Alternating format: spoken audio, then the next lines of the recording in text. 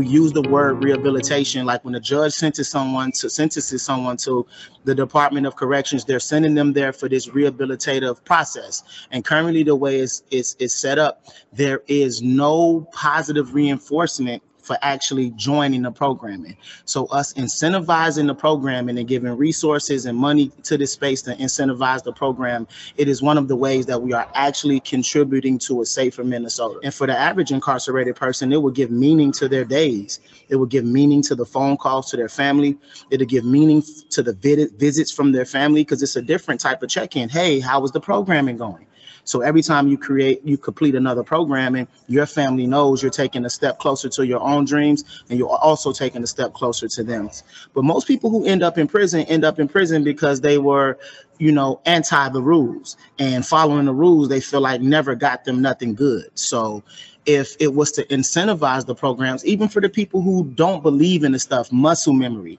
You go to the barbershop enough times, you're bound to get your hair cut. So if we get people on the track of, I do good, good things happen for me. I do good, good things happen for me. It would absolutely shift rehabilitation, and people would be saying, hey, actually, so if I do good, good things happen for me. And that would turn rehabilitation.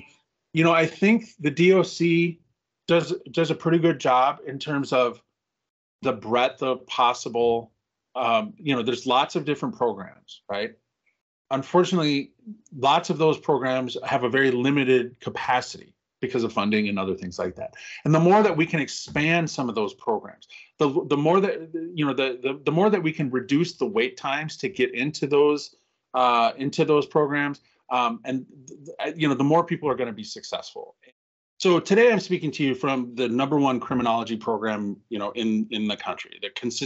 The University of Maryland Department of Criminology and Criminal Justice is consistently ranked as the #1 criminology program in the country, if not amongst the top in the world.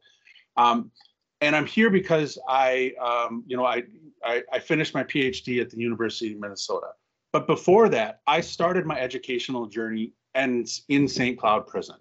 It was in St. Cloud when I first began taking college courses that eventually led me to go, after I was released, it led me to community college, where I finished there, transferred to the U, finished my undergrad, and then finished my PhD.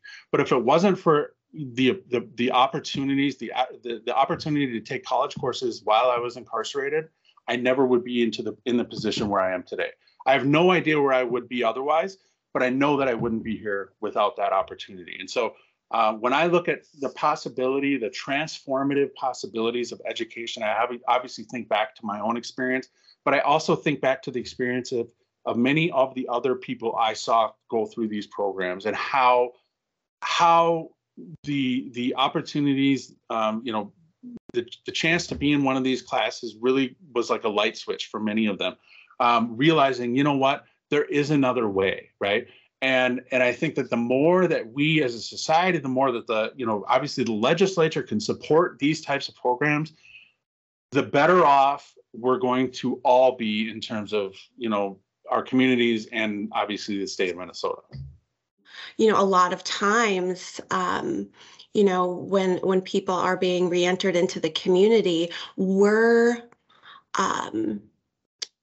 have to focus on those stability factors for these people. They might not have housing, food, clothing. And so our focus gets put on those things before it gets put on rehabilitation, before we can even work with somebody in promoting that change and increasing community safety. And so it's important to fund people that are starting fresh so that they're not getting into different mental health circumstances that can happen, whether it's anxiety, depression. How am I going to do this? I might as well just go back to my old ways because no one's going to give me the opportunity anyway. So I'll just do what I know.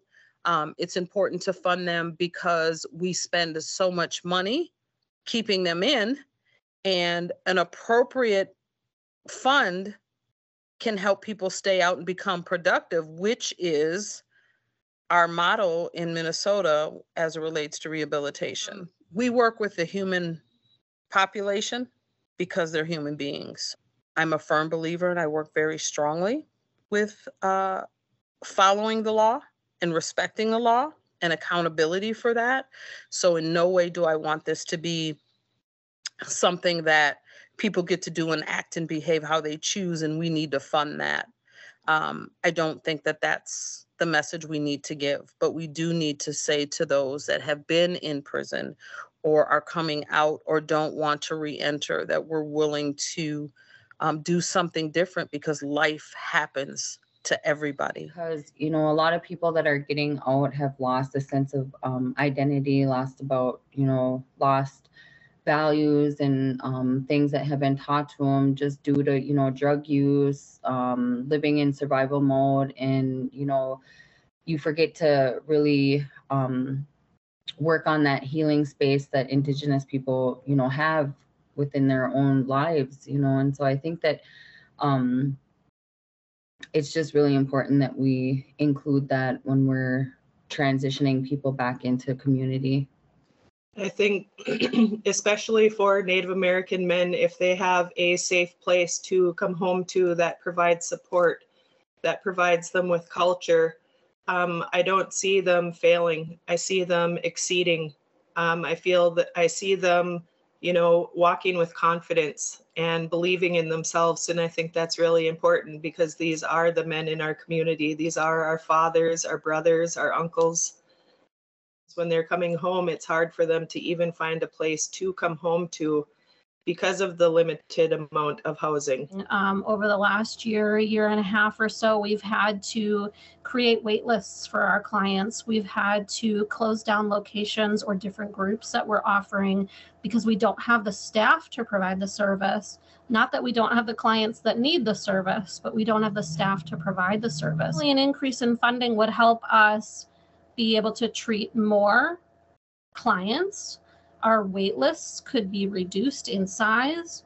We would be able to expand the breadth of services that we provide. For example, many of the services that we are required to perform under contract or for the courts or for probation are things that health insurance does not cover. And so that increased funding is really needed to bridge the gap between what a client can afford to pay us for services, what their health insurance may cover, and then what we're actually being required to do as a sex offender treatment provider. We work with a population that struggles to find supportive services, struggles to find stable housing where they would like to live, struggles to find work. We are not able to coordinate case management for our clients because insurance doesn't reimburse for it. And we just don't have the funds. And we really need people with lived experience to help people find stable housing, help coordinate fair chance employment opportunities, do some leadership and education around that, and also just help with other supportive services. These people are our brothers, our neighbors, our friends. We've demonized them, right? Because they've done some terrible things, absolutely. But we've demonized them and othered them in a way that really isn't accurate. They are just like us in so many ways. They have made terrible choices and they've caused a lot of harm, but that doesn't have to define the rest of their life. We can help make the rest of their life look a lot differently, and that's what we're here to do. I don't know how we can continue to do what we're doing without any assistance, because again, we can't do our jobs. What we are set to do to work with these clients and help rehabilitate them and get them the skills that they need to be successful, when we're having to continuously focus on stability factors. I know funding is always a sore topic with everybody. Everybody's, always faces, budget, cuts, and, wondering, okay, what is least important and what is most important, though it is all important.